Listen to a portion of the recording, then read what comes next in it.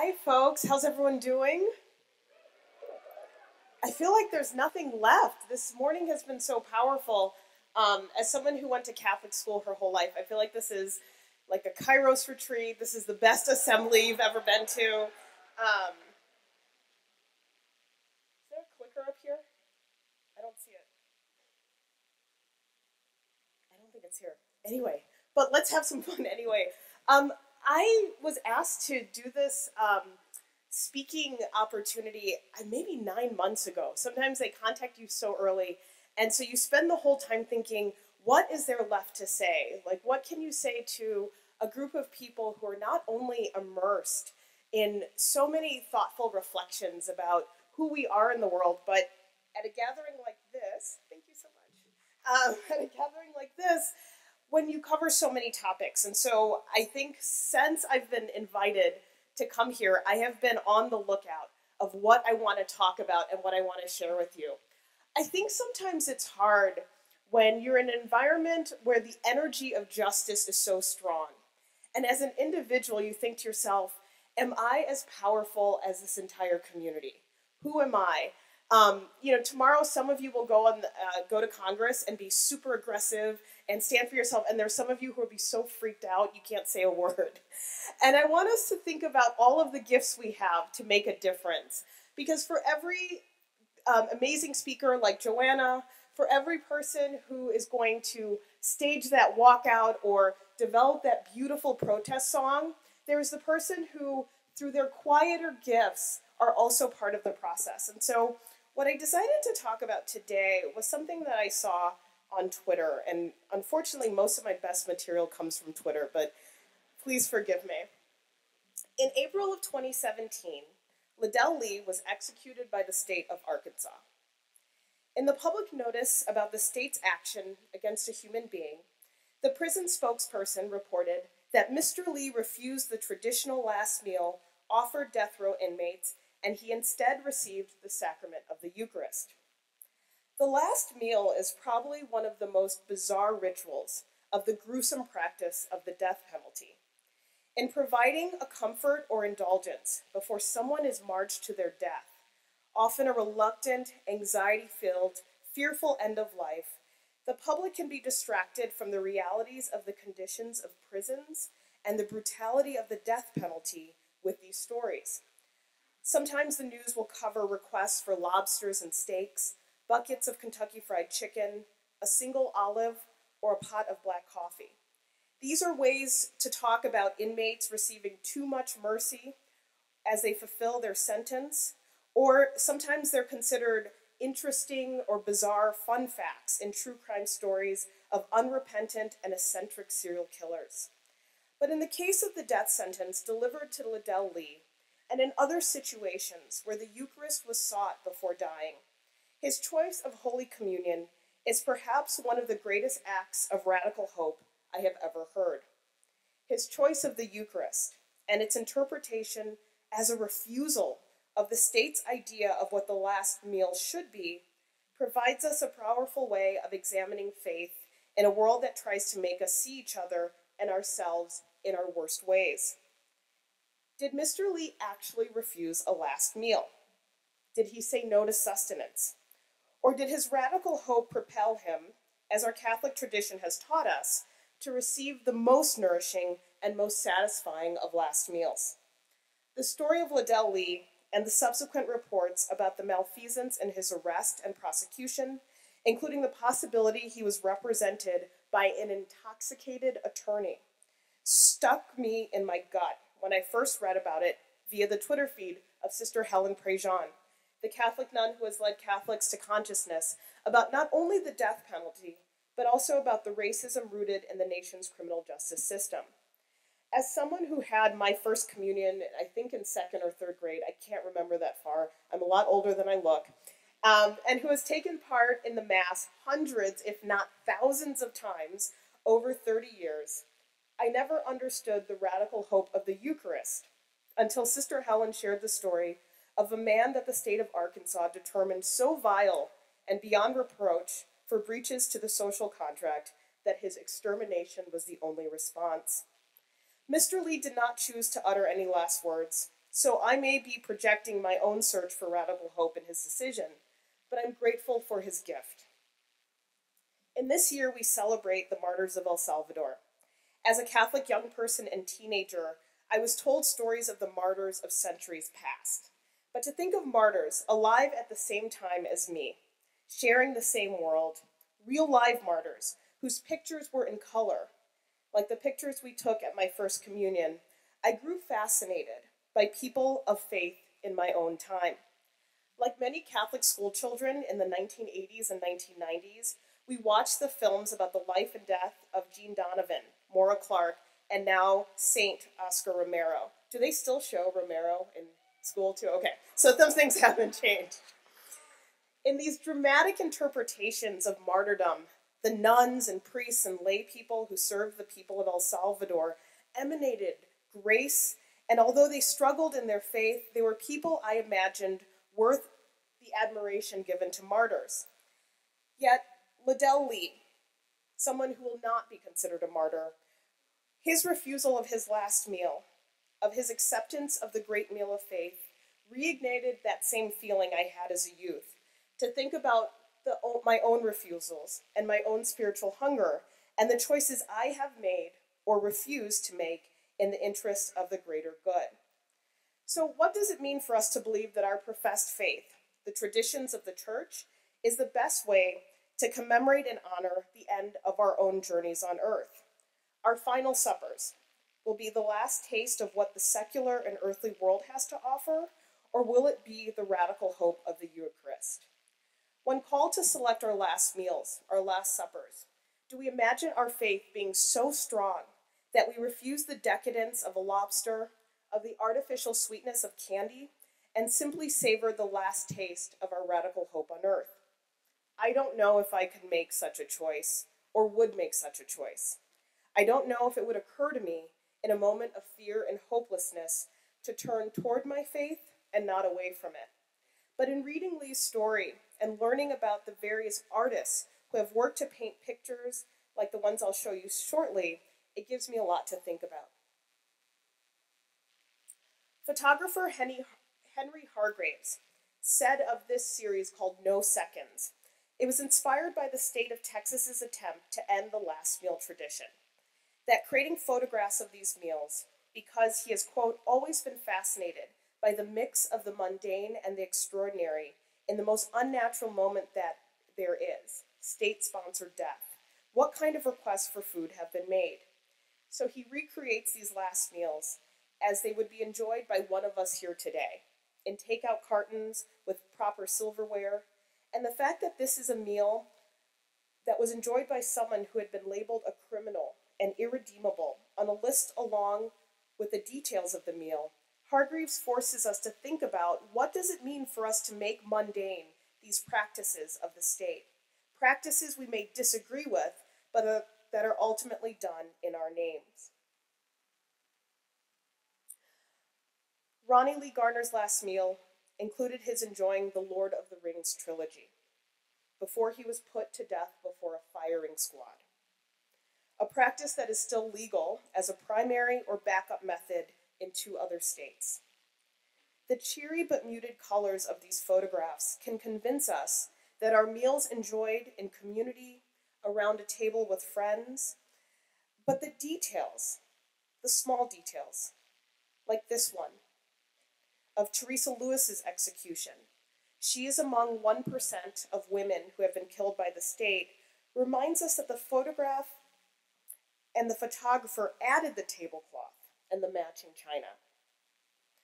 Julia Ziegler-Haynes has also commemorated people's last meals.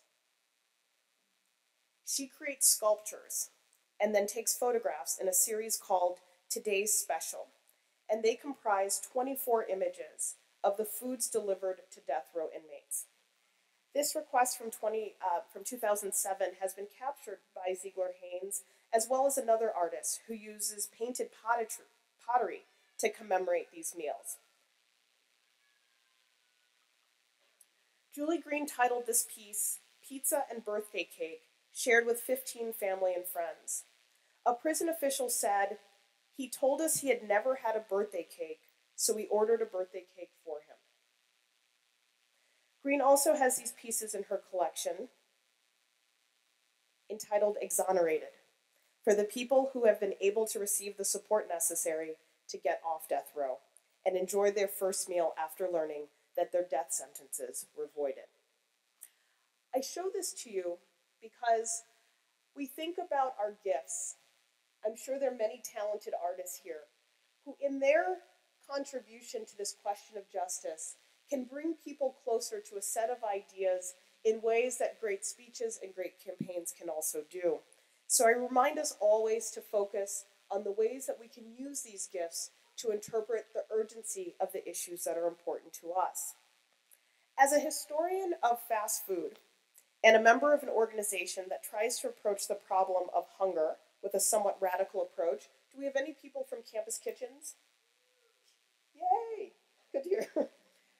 I've been thinking a lot about who we are and what we consume. I'm thinking about the choices we savor at the end, not only of our lives, but the end of the milestones of our lives. What do we care to remember, to savor, to choose at our time in high school, in college? During your next visit home to see family and friends, what will you take back from that moment? And since we are here as a solidarity network, what do we imagine our last acts of justice will be at the end of our days? Before we go to sleep each night, when we examine how we spent our time, what will be our last act as people in solidarity with those who struggle, as people in struggle with those who suffer, and as people who choose radical hope? One of the great privileges and burdens many of us face is that of choice. We have so many choices. We can choose what we learn about, what we resist. We choose our relationships, how we spend our time. We choose and we choose and we choose. And we bask in our options and we're overwhelmed by them. And we still have to choose. And there are some choices that our world makes us believe can't be made, can't be logical, and can't be real. We live in a world that says we have no choice but to segregate our schools. We have no choice to ignore the marginalized. No choice but to pursue what is financially rich rather than morally resplendent. That we have no choice to be merciful at the expense of someone else's misery. Most, if not all of us here, will never have to make the choice Liddell Lee made. But thinking about every day, we have the capacity to decline the empty fuel of the world for the true nourishment of our spiritual and social conviction. So over the past few years, I've been a lot of places. I've been on the road about 30 to 40 times a year, spending time at Catholic schools like the ones I attended, churches like the ones I experienced my sacraments, community groups that nurture the radical hope of their members, and college campuses filled with earnest, justice-loving students like yourselves, and I teach many wonderful students like Joanna at Georgetown University. And every place I go, people are concerned about the same things. The pervasive issues that concern people of faith and people of conscience, racism in our schools, police brutality and misconduct, the terrifying consequences of the 2016 election, and the pervasive legacy of slavery in the U.S., especially at universities like the one I work at and among Catholic communities. I've discovered that at every place I go, people are struggling with various levels of feeling powerless when they are advantaged by their gender, their race, their educational background, their faith, and their wealth. People who are descendants of the enslaved have few avenues to fully articulate the pain of generations that has become part of their own pain. The descendants of slaveholders, including many American Catholics, are connected to the people who cause so much pain, and they sometimes are forced to confront the fact that their power is indeed empty, and they know that confronting the roots of it would alienate them from their own families and communities. How do we make these choices? What can we choose? I think about the choices put in front of all of us who seek to do justice, and we seek mercy for ourselves and others. As a historian, I often take to my books for the great heroes of moments past for inspiration. I read about the radical response of Rosa Parks to the epidemic of sexual violence in the South that terrified Black women and girls. I sometimes log into YouTube, this is like the only good thing on YouTube, and listen to the great speeches of Martin Luther King Jr., whose dying his short life understood that he may be indulging in his very last meal because his crusade for justice was always met with threats of violence. I listen to the music of Nina Simone and deliberate on her desperate hope when she sang, "I wish I knew how it would feel to be free." I have to admit, and I think my mom is looking at this at live stream, she might not. But I never look at the Bible. The Bible is usually last on the list of texts that I look to for inspiration. But over the years, after hearing testimony after testimony about the struggle to do what is right, or even know what is right, I have found myself turning to Scripture and the life of Jesus, who many of us have been taught was the greatest radical hoper of his time. Jesus' example helps us understand not just love in action, but the radical refusal to say no to the idea that injustice, cruelty, and desertion are just consequences of life. In talking to groups about the legacies and the afterlives of slavery, Jim Crow segregation, and racial terror in our lives, I often recall the story of the New Testament, when Jesus is in the depths of his hunger, his exhaustion, in his preparation for his march towards a death penalty of sorts, towards state-sanctioned death. So the devil presents himself in front of Jesus with a series of tests of faith. After 40 days and nights of fasting, the devil demands that Jesus turn stones into bread. He refuses. He directs Jesus to throw himself off a high point to test his faith in God. Jesus refuses. Then the most relatable of all moments in the scripture happens to Jesus. Matthew tells us, "Again the devil took him to a very high mountain and showed him all the kingdoms of the world and their splendor. All this I will give you," he said, "if you will bow down and worship me." Upon that point about the great kingdoms, the devil asks Jesus to renounce God, your creator, the peace and love of the world, for not only earthly wishes, but also for the fantasy that there are no choices, but inevitable arrangements that lead to and fuel empty power. The choice to renounce, the choice to say no to the devil's bargains, to renounce racism in favor of love, to renounce sexism and homophobia in order to choose radical acceptance, to renounce the empty wealth of seeking money and power instead of the wealth of the spirit. We are forced to make these choices every day, in who we say hello to and where we avert our eyes, in who we welcome at our tables and who we repel, in what we purchase and what we abstain from consuming. The devil and what the devil represents in this story is not the character of movies that haunt our houses and keep our imaginations up all night. We fear the devil as it's presented to us in popular culture.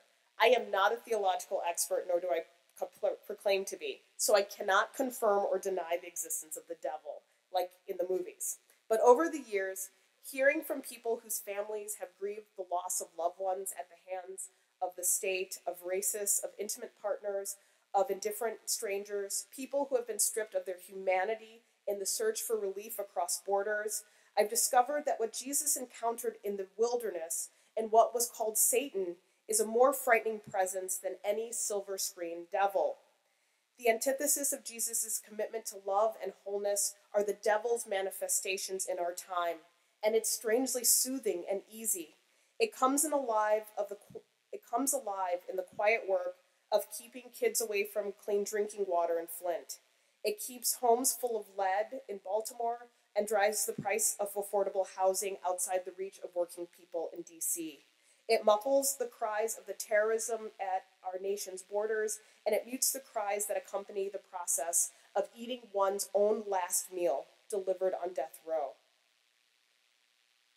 As Jesus confronts, "All this I will give you," he said, "if you will bow down and worship me."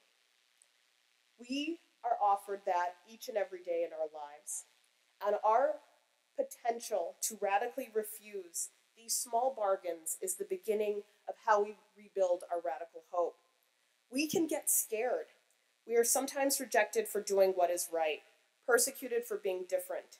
So with a clear vision of the world we wish to see and a heart afraid of a world alone, we flinch. We choose a secure path. In my years talking to students and educators alike about confronting bias, racism, and other forms of hate, I try to understand how these forms of hatred have their own comforts. Like Jesus' temptation in the desert, Satan, our society's cruelties, are not unattractive or uncomfortable. Rather, they are deeply attractive. They allow us to be in community sometimes with our families, our friends, our schoolmates, our churches, and our political parties. If racism or ignoring poverty is the price you have to pay, then why not? Belonging is a fundamentally human impulse. Yet we preserve our humanity in our capacity to find more spiritually nutritious sources of life. Radical hope isn't just about what we desire, what we hope for without limits. Radical hope is also about what we choose in order to honor our hope and the hope of others. Thank you.